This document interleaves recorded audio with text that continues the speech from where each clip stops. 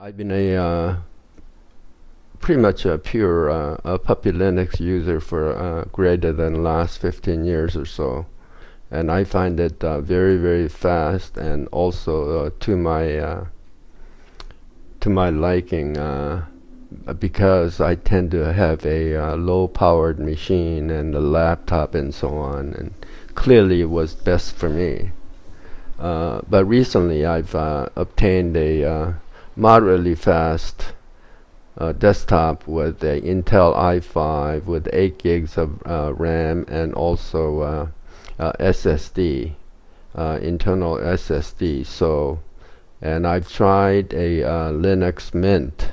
As you can see here, is the latest LinuxMint 21.2 Cinnamon edition, and I wanted to give a feedback on my feeling, my opinion on this. So this is my own photo with I put a LinuxMint logo on there, and I've changed several things up here.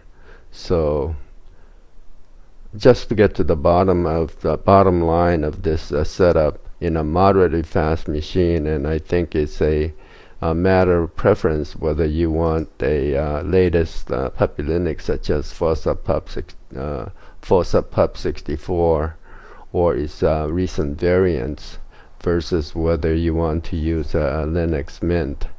But let me just show you around. So LinuxMint is fairly graphical in that you can do pretty much everything with a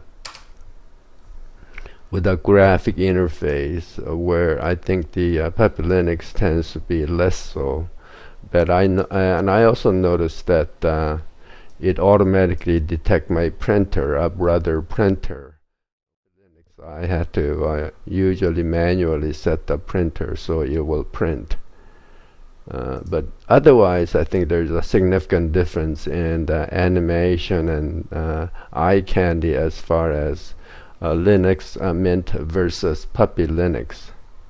So I think for me that really does not matter, and I'm also pretty much purely a keyboard driven person. So, but let me just show you. I've changed around the test bar a little bit on a Mint. So if I just Control Alt C or C, then it brings up my calendar, and then Control Alt W, it brings up the local weather. Today apparently it may rain around lunchtime, but tomorrow it should be okay. So, and then I put in the a simple screen recorder, and I plan to edit this and all in LinuxMint, and I don't expect any troubles at all. So here's the menu item. That's same as I have it as a control, just a super key on the and then it'll give you the menu, and also this sort of for me replaces a Rofi launcher, because you can pretty much type anything you want and it'll show up. So, and also I've demonstrated the calendar and the weather applet here, and here I have a launcher which is a browser, Firefox, and then I'm still trying to get used to the file manager in LinuxMint, which is Nemo, I believe, and I'm just used to a Rox filer.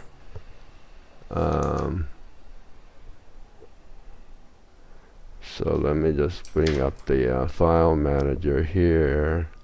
Apparently there's two of them running, so,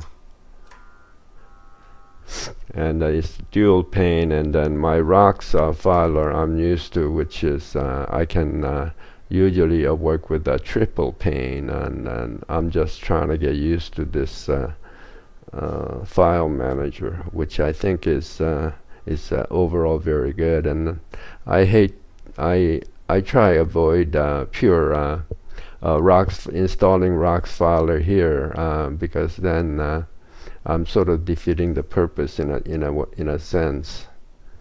And then I can go ahead and go to the other. So I've also managed to bring in a lot of scripts that works for me in PuppyLInux, and I put it in the .local bin directory, and this most of it seems to work fine. So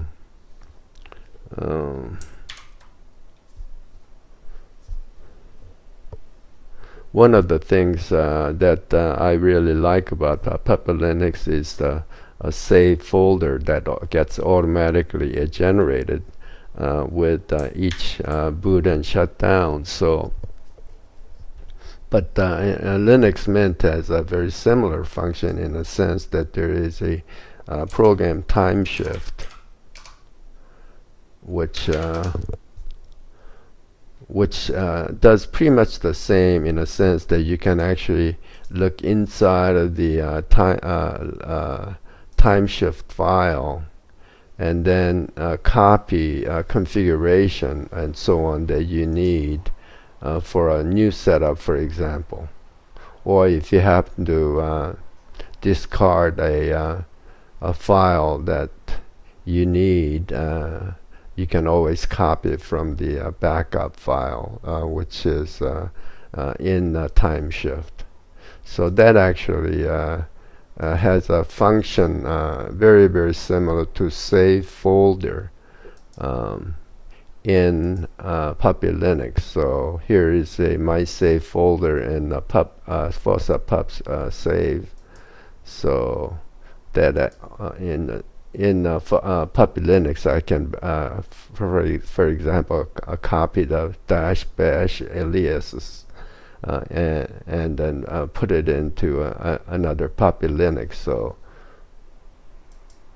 and I think the overall bottom line of setting this up and also using it for several days gives me an impression that if you are you have a fairly modern PC or and you prefer a little bit more eye candy, you may want to try LinuxMint Cinnamon.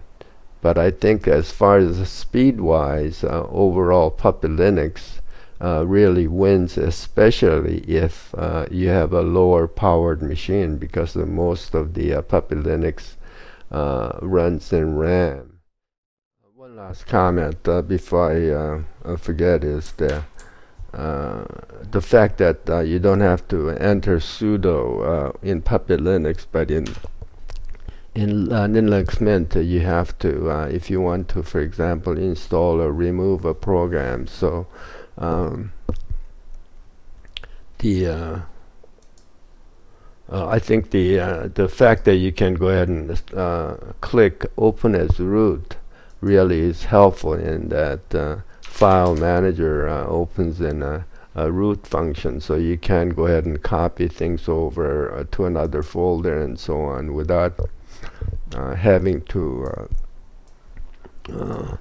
worry about regular user and root user. So, and the other obvious benefit of LinuxMint is that you can use a sudo terminal sudo apt install program and so on from the terminal. In most of the Linux PuppyLInux that will not be possible. You have to use a Puppy package manager. So, and I think that's the last comment I want to give.